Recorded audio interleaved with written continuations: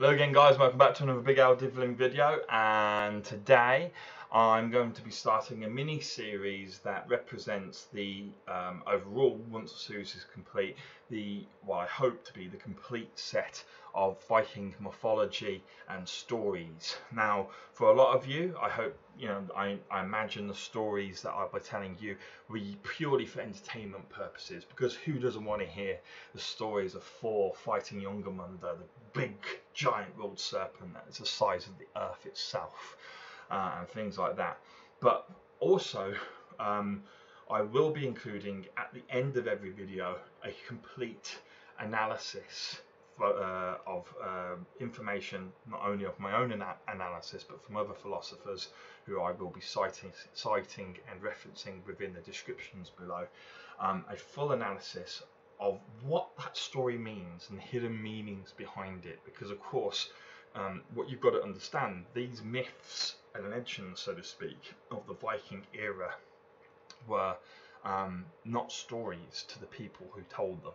Okay, they were very much how to a lot of people in modern times the Bible and the Quran and the Torah and all that, these weren't stories, these were historical events that taught you, had hidden meanings, hidden morals, and taught you how to live your life and how to see the world and interact with it.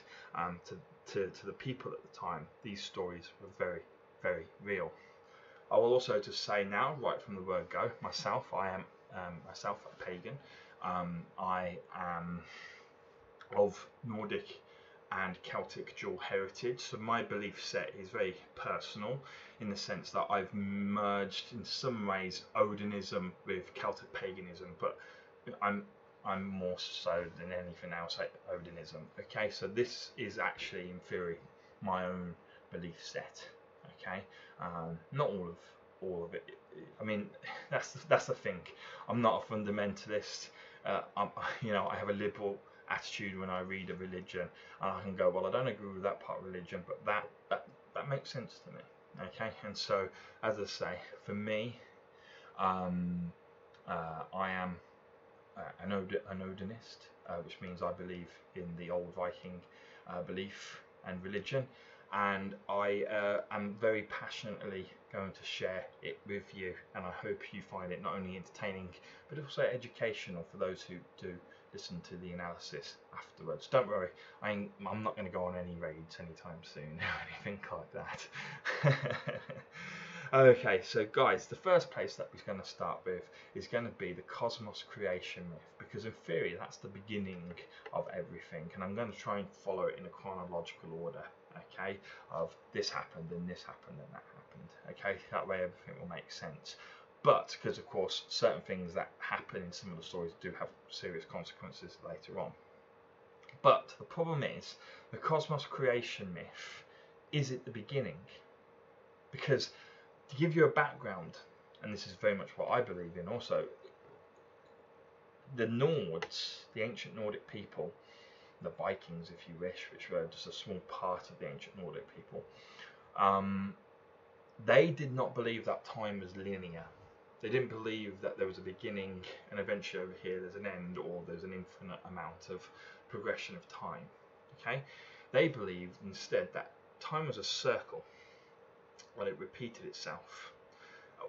It didn't repeat itself, recycled itself, because there was a beginning and there was an end at the top of the circle, and at the end, essentially, there was a complete destruction of everything that had happened, but some survivors would exist.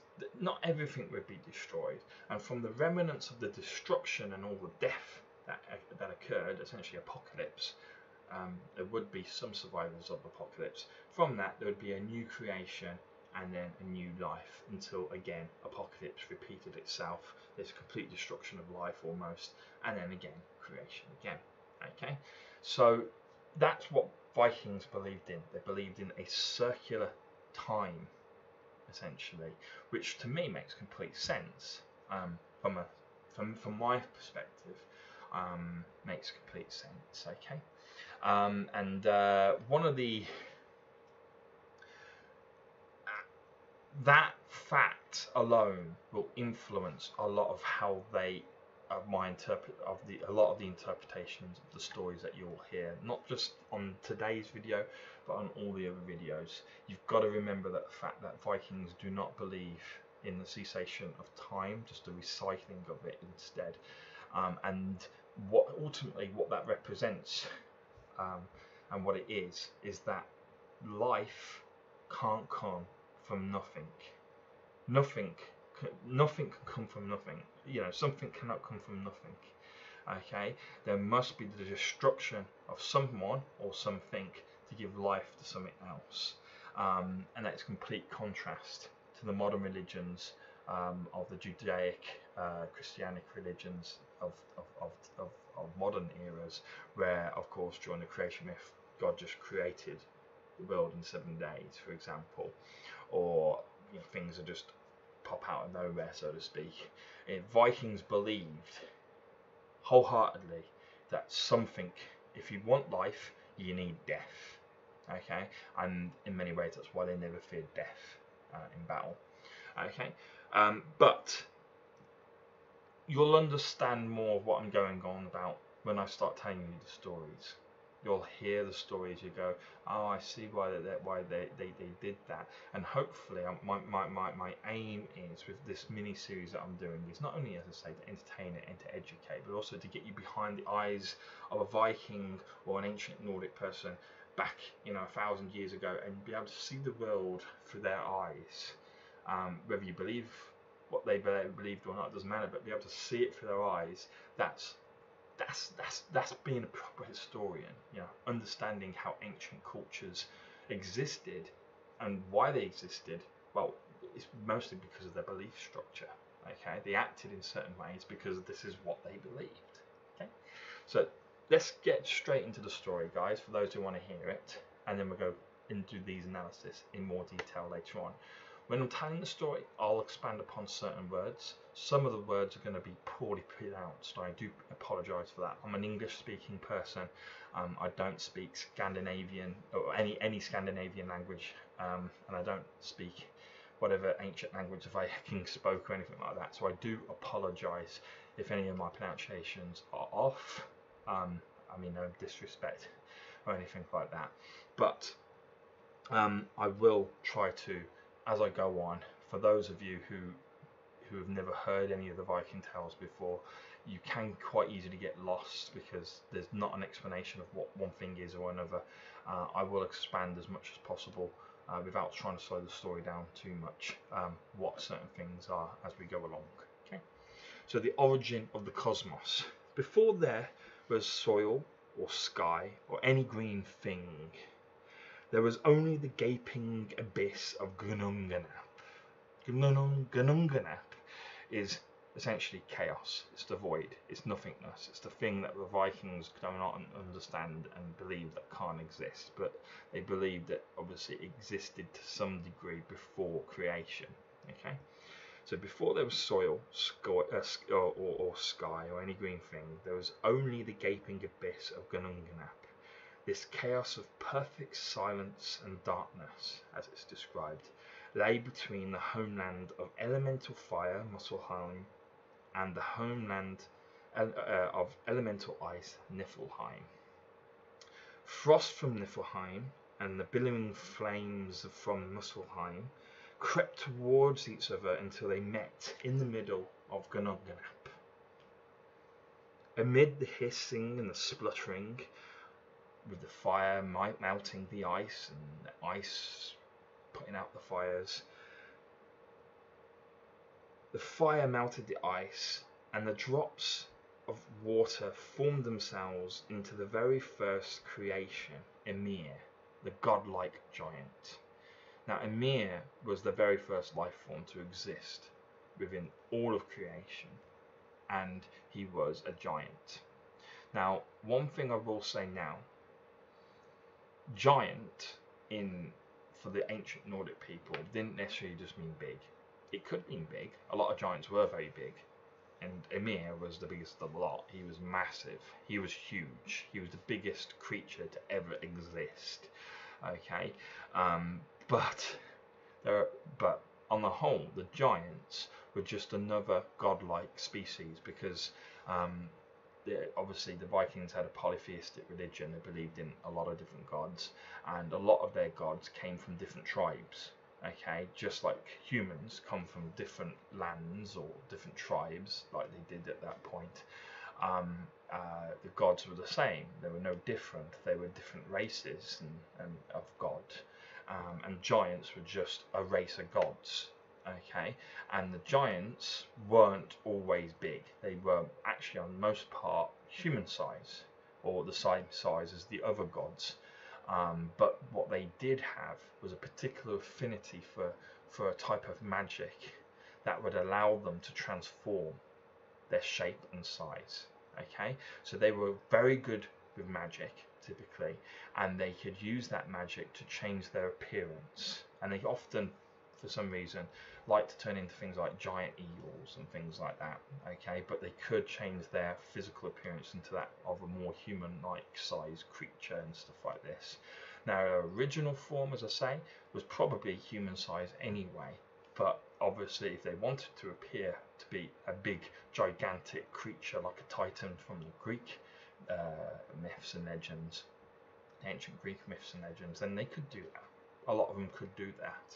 They were capable of doing it because of their magic, but they weren't necessarily born that way. Ymir was an exception. He was huge, bigger than huge. He was, I mean, like, he was as big as you get. Okay. Now, Ymir was actually a hermaphrodite, believe it or not. He had both male and female sexual genitalia, and could reproduce asexually. And he did it when he sweated, and from his sweat, the giants were born.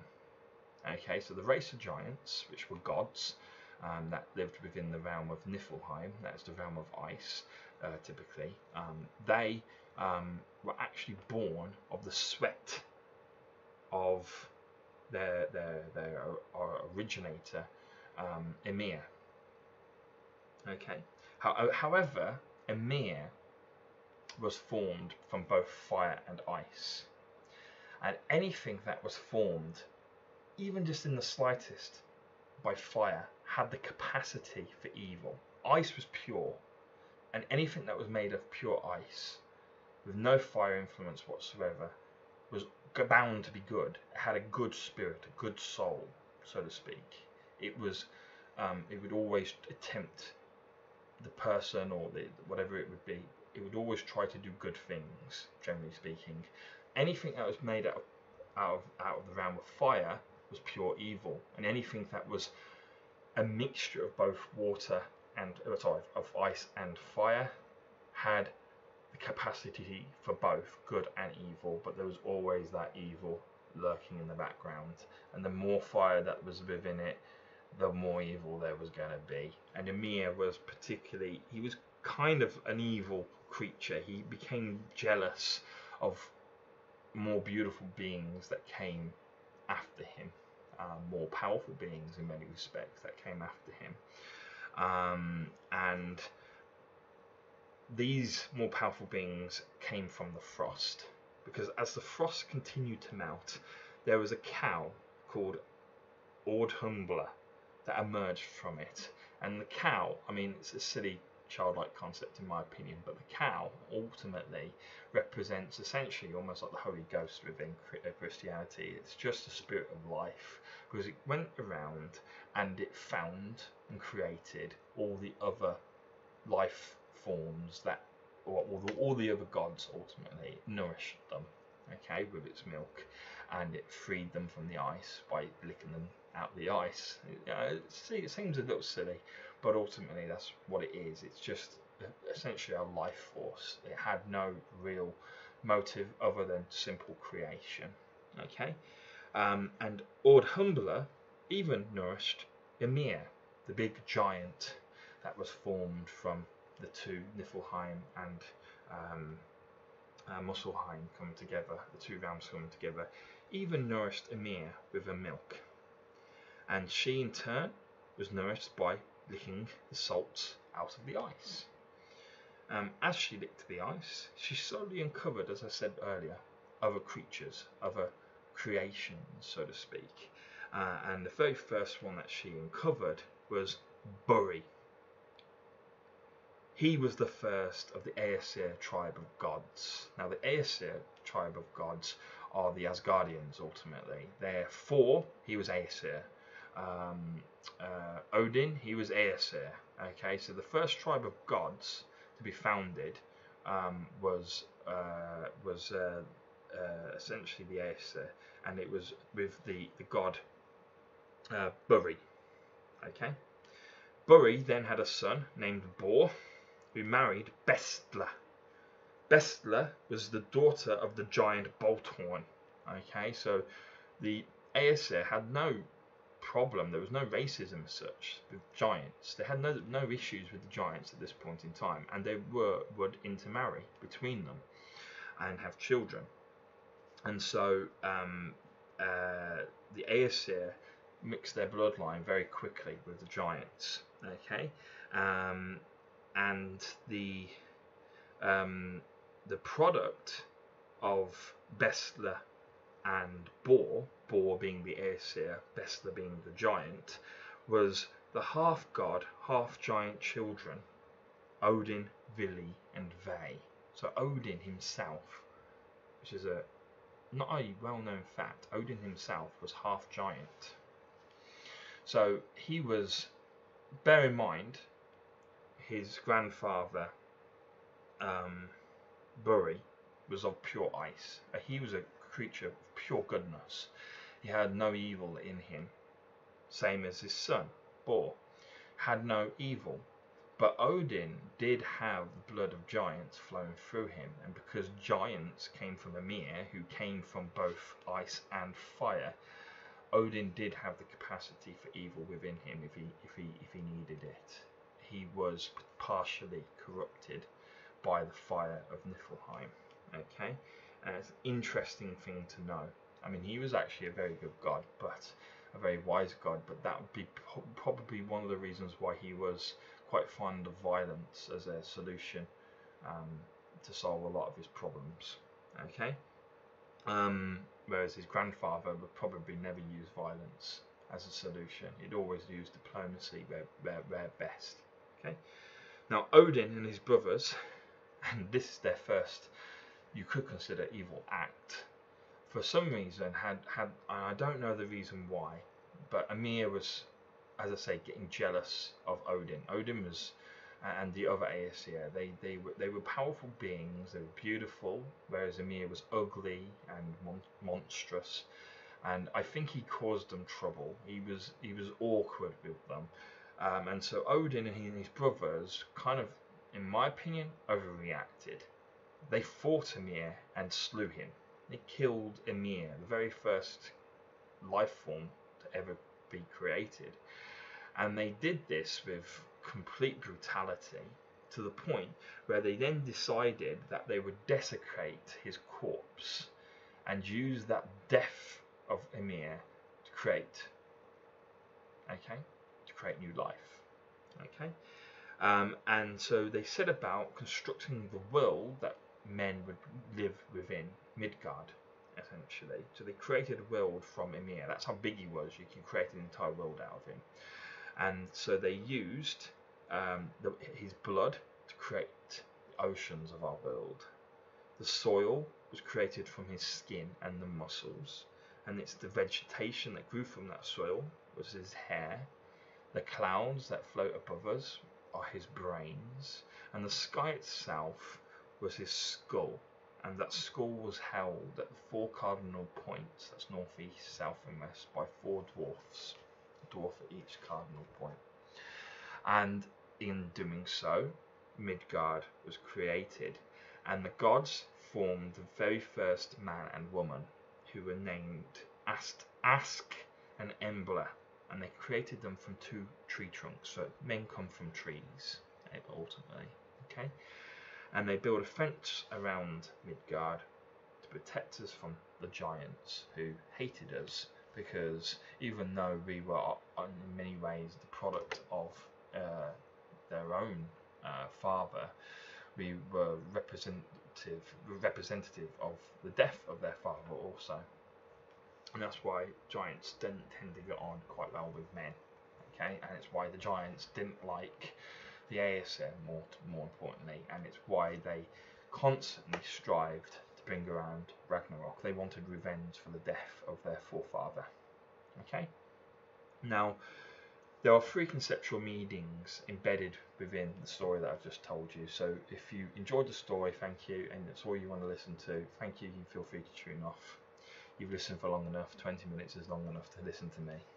But if you want to listen now to the analysis, there are three conceptual meanings that are embedded behind this myth that you've got to understand how a Viking or a Nordic person of that period in time would see the world, interact with the world, and how it would change the way that they would live their lives. Okay, and it just gives us a general insight into their philosophy and the philosophy of someone like myself who does follow in many ways what I'm about to discuss.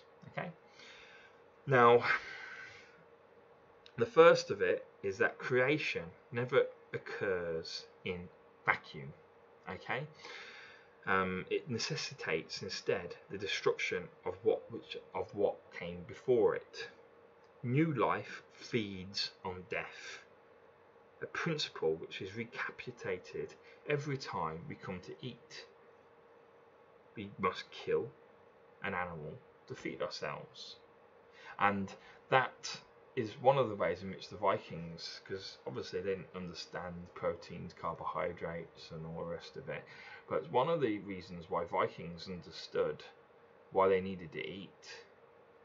They needed to sustain their life by killing. Death fed life.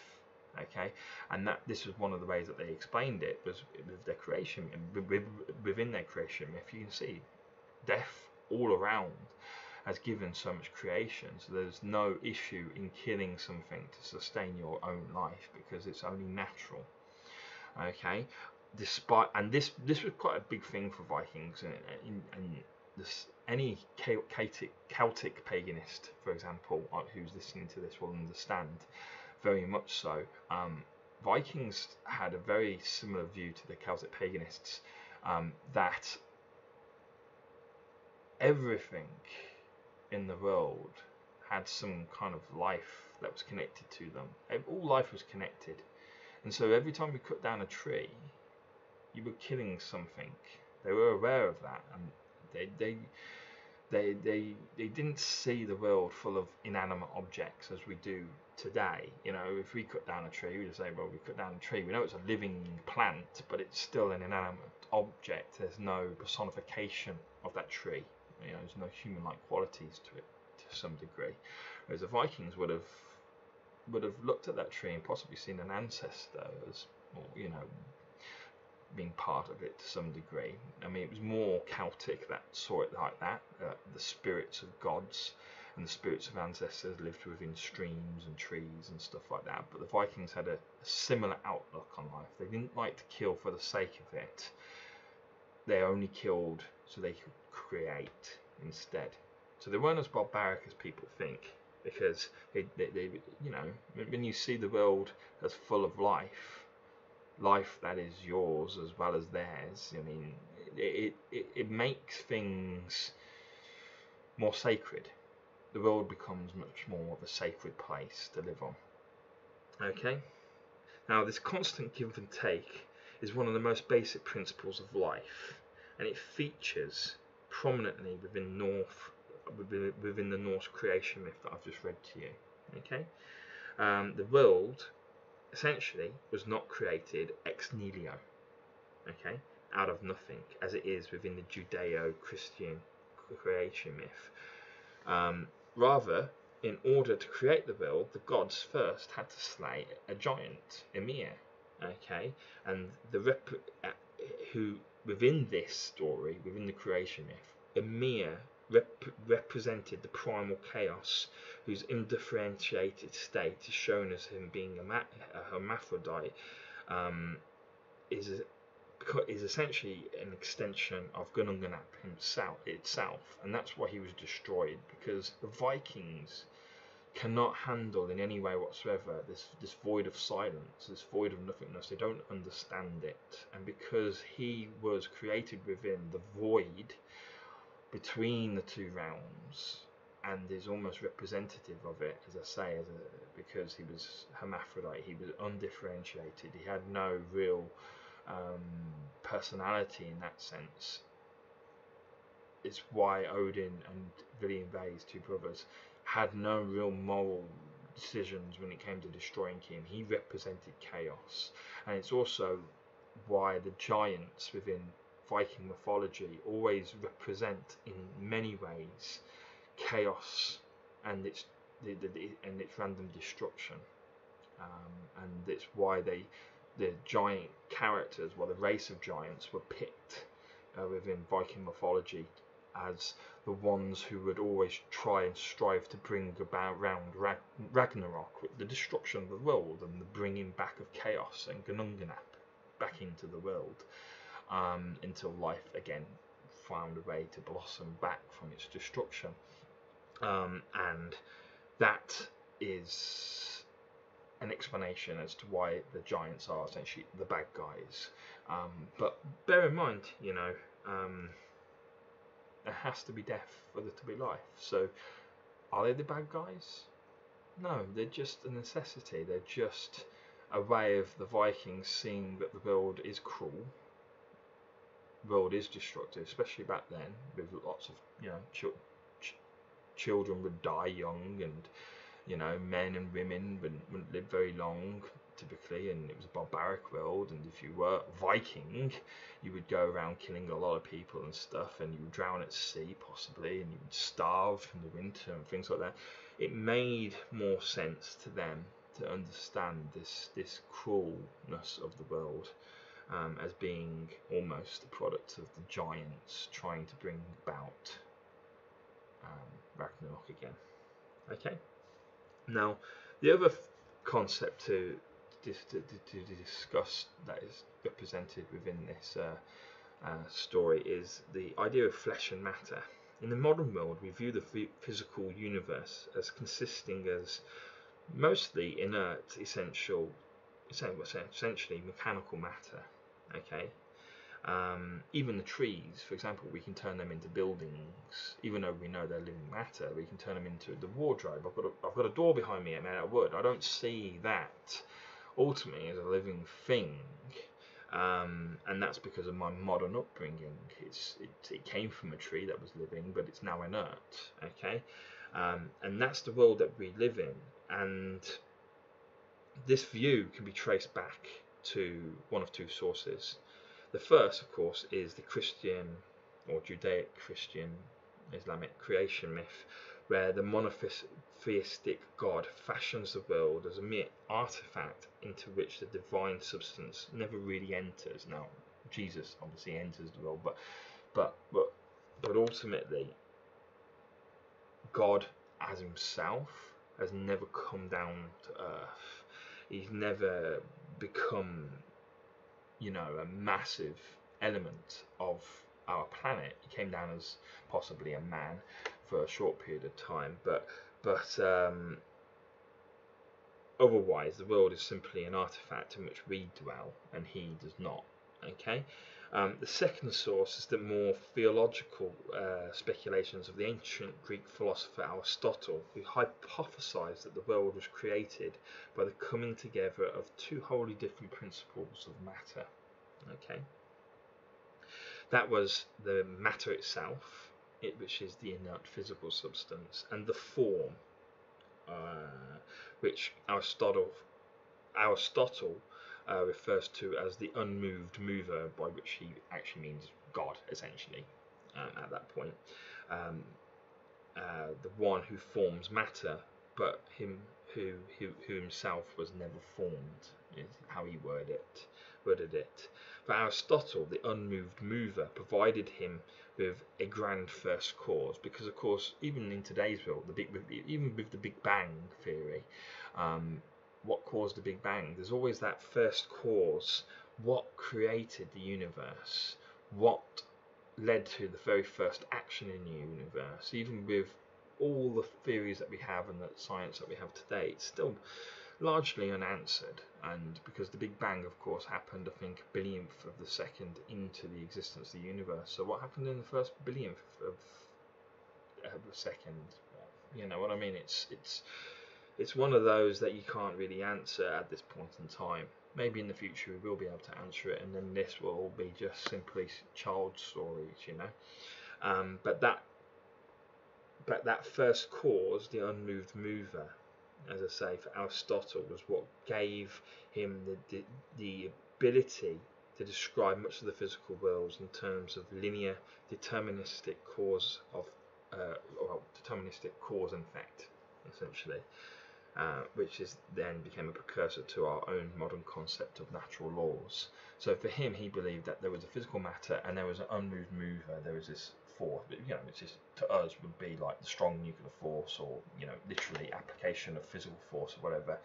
And if you do something to something, there's always a reaction, and essentially that's how he was trying to work it out. But he believed that it was God or something like a god that was not part of this world, that was influencing it but never involved itself directly within the world itself. We're getting heavy, aren't we? But nonetheless, I hope you're enjoying the discussion. Now, the view of the physical world as an inert, non-spiritual one, like I've just described, like the one we all know, we're all modern men and women. We all live in 2017, 18, whatever it is now, 2018. That's my amnesia coming out. I don't know what year it is, but we all live in 2018, okay? And so, consequently, we all have a very similar outlook on this world because we've all been shaped by the same world that we all live in. And that is that the world is essentially, on the whole, an inert, non-spiritual one, where if we do believe in spirits or gods, the gods are separate from us and don't live amongst us like the old religions would say they do. Okay, but this is a young innovation. It's only been really been sort of around for the last 2,500 years. That's a long time. But when you consider that our species, Homo sapiens, being around as modern man, where we at a level where we can understand religion and probably do and have been practicing religion, we bury our dead and all that for at least 150,000 years. That 2,500 years seems like a blink of an eye, really. And within those 147,500 years prior to our modern outlook, humans saw the world in a much more different way than what we do, in a way much more like the Norse did, for example, and the ancient Celts and pagans did, for example. They held a very different view of the physical world itself.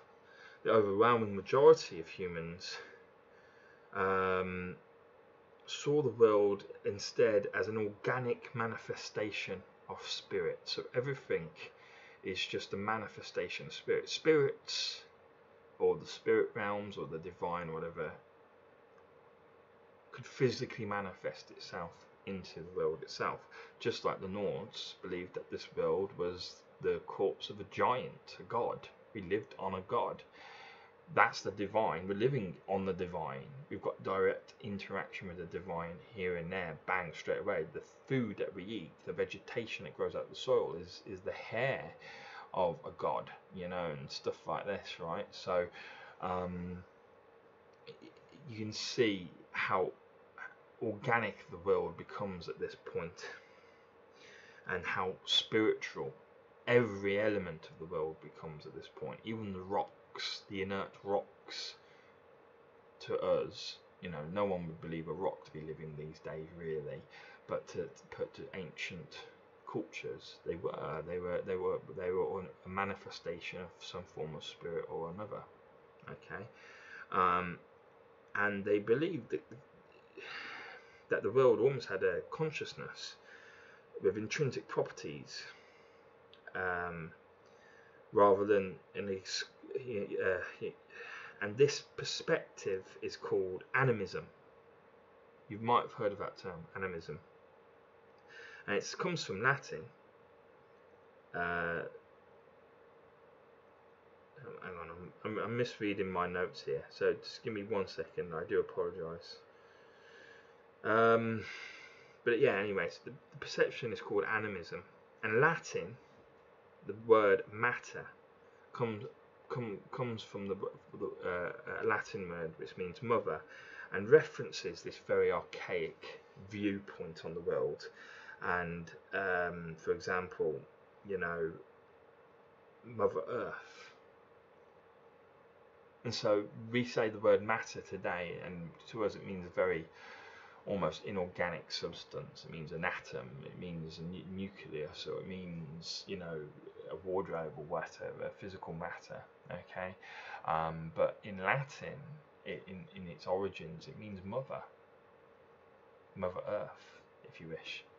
And so it represents that very archaic outlook that men used to have in ancient culture. Okay, and so we see references to that even in today's world, and the way that we speak. You just don't know the origins of the word, so we don't really notice it as such. Now, the Norse creation myth contains nothing like the monotheistic god or an unmoved mover. Even in Niflheim and Muspelheim are largely the byproduct of the interactions with the other 7 of the 9 worlds. Because you could say, well, hang on a minute, during the Nordic creation myth, there are 2 realms that always exist at the beginning, but they are simply the byproduct of Ragnarok.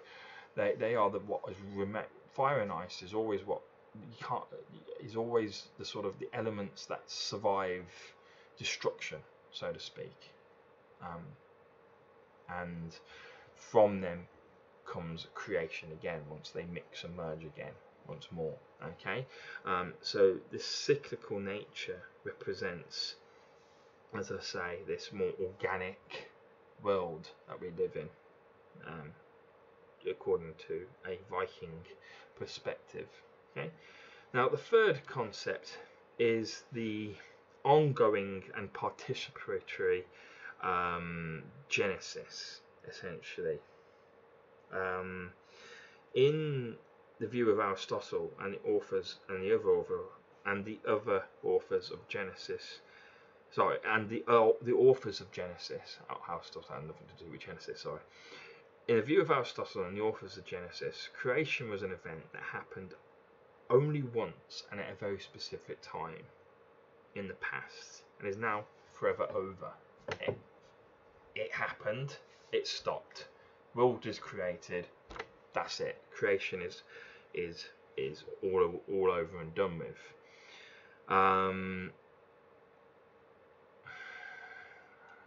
In the Norse perspective, however, creation is an ongoing and participatory process because of the circle.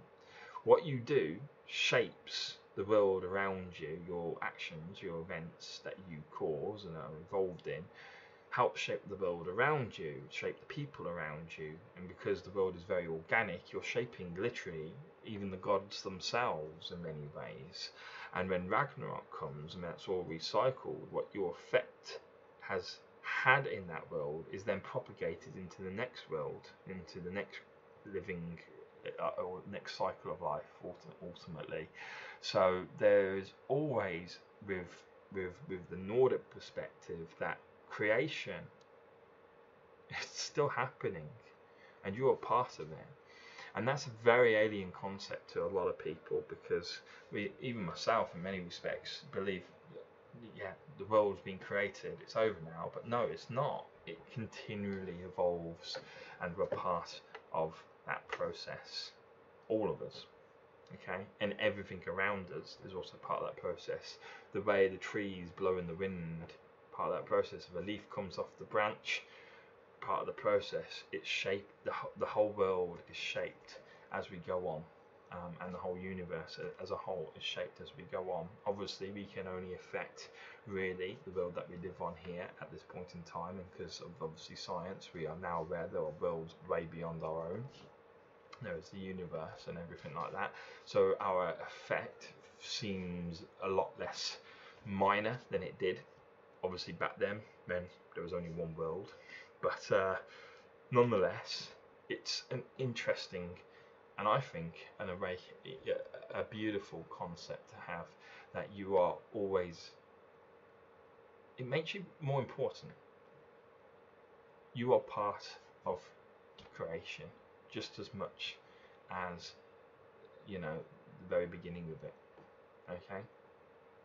Anyway, guys, that's my interpretation, and that's the story of the cosmos, of the creation of cosmos for Vikings. I hope you enjoyed it.